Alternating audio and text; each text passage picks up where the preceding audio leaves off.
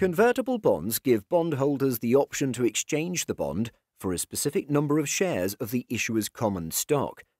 At issuance, the offer document will define some of the key terms of the bond. Other than the usual coupon rate and frequency and maturity date of the bond, the offer document will also state the following. The conversion period, that is the specified valid period where the bondholder is allowed to exercise the conversion. The conversion price is the price per share at which the bond may be converted to common stock. For illustration, let us set the conversion price at $40. Given the conversion price, we can work out the conversion ratio, which is the par value of the bond divided by the conversion price. For our example, the conversion ratio is 25. This means that one bond can be converted to 25 common shares. Take special note of this ratio, as we'll be needing it for the analysis later. While the conversion ratio is fixed at issuance, some corporate actions such as stock splits, large dividend payouts, or mergers and acquisitions after the issuance of the convertible bond may be unfair to the convertible bond holders. As such, offer documents may also include clauses to protect the interest of the investors.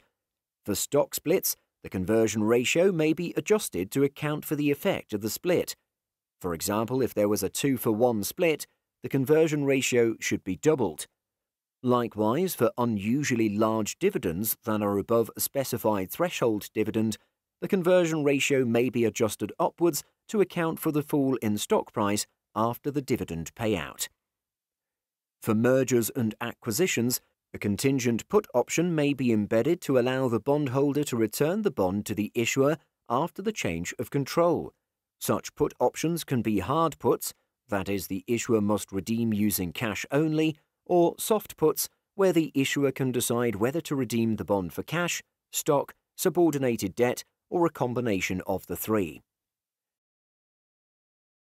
Most convertible bonds are also callable, giving the issuer the right to call the bond prior to maturity. This can be a tool for issuers to force bondholders to convert when the value of their shares increase above the conversion price. The forced conversion strengthens the issuer's capital structure. For investors, buying a non-callable or non-puttable convertible bond is equivalent to buying an option-free bond with an embedded call option on an amount of the common stock equal to the conversion ratio. In this case, the conversion ratio is 25, so this is a call option on 25 shares. Be very clear, this is a call option on the stock, not the bond. Since the investor is long the call option, the value of a convertible bond is simply the value of a straight bond plus the value of call option on the stock. If the convertible bond is callable, we subtract the value of the call option on the bond. We subtract here because the issuer exercises the call option, so the investor is short the option. And if the convertible bond is also puttable, we add on the value of the put option. Again, add here because the investor is long the put option. For simplicity, we shall just consider the case of non-callable and non-puttable convertible bonds for the rest of this lesson.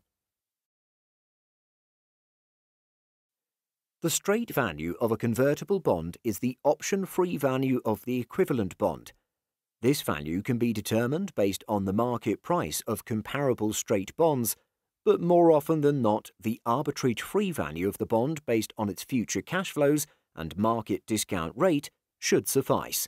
For example, if at this point the bond has 3 years to maturity and pays fixed annual coupon of $60.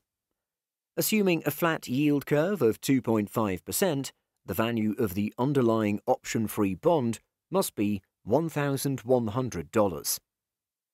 This value should be compared to conversion value, which is related to the stock price. The conversion value of a convertible bond is the value of the common stock that is received by the bondholder if he makes the conversion.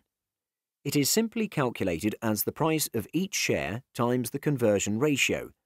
For instance, if at this point each share is trading at $50, The conversion value of the convertible bond is $1,250 at this instance. At any point in time during the conversion period and before conversion, the minimum value of a convertible bond is the higher of the conversion value and the straight value of the bond. So, at this point, the minimum value of the convertible bond is the conversion value, which is $1,250. It's not hard to see why. For example, at this point, if the market price of the convertible bond is $1,220, an arbitrageur can buy the bond and immediately convert into 25 shares and sell all the shares at $1,250, immediately pocketing $30 risk-free. The price of the bond has to be minimally $1,250 to eliminate arbitrage opportunity. So let's say the market price of the convertible bond is $1,300, and if the investor buys the convertible bond at this point, we're able to calculate the effective price per share the investor paid by dividing the bond price by the conversion ratio. This is known as the market conversion price or conversion parity price, which works out to $52. The investor effectively paid $52 for each share when he buys the convertible bond instead of the stock. From this price, we can calculate the market conversion premium per share, which is simply the difference between the market conversion price and the market price of the shares. The market conversion premium ratio can also be calculated. For our example, the premium per share is $2 and the premium ratio is 4%. Now, you may be wondering, why would anyone effectively pay $52 for a share that's trading at $50 in the market? That's because buying convertible bonds instead of stocks limits downside risk. Remember this minimum value of the convertible bond? When the price of the stock is low, the minimum value of the convertible is its straight value, which is often much less volatile than the stock price.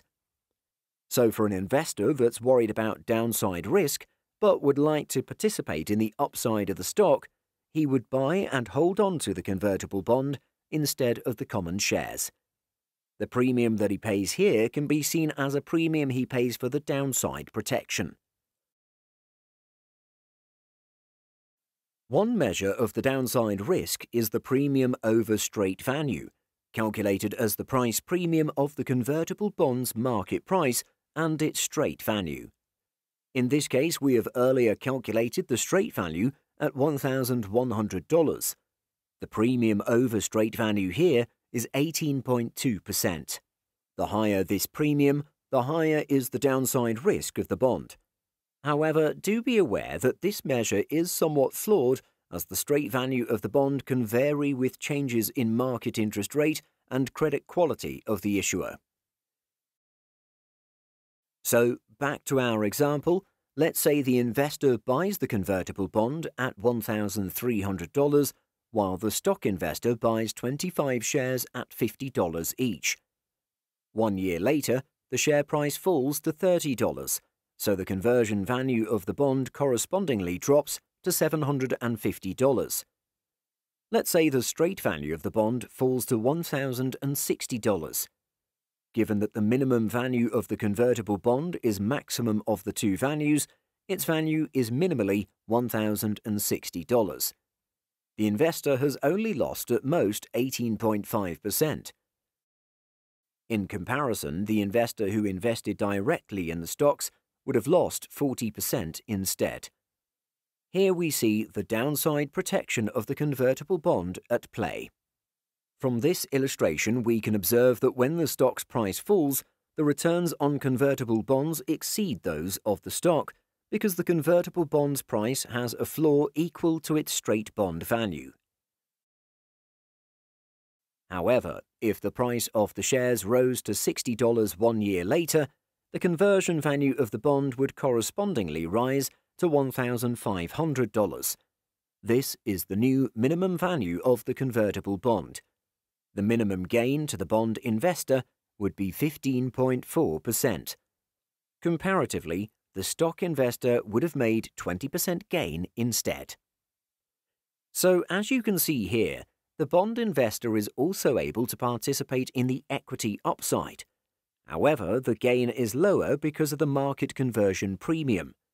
Effectively, the bond investor paid $52 per share, so his gain is lower than the stock investor who bought at $50. One shortcut to calculate this gain is to use the market conversion price as his initial price per share. From this scenario, we can observe that when the stock's price rises, the convertible bond will underperform because of the conversion premium.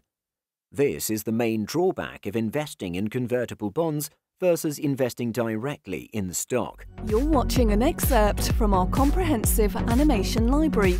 For more videos like these, head on down to prepnuggets.com. At Prep Nuggets, let us do the hard work for you.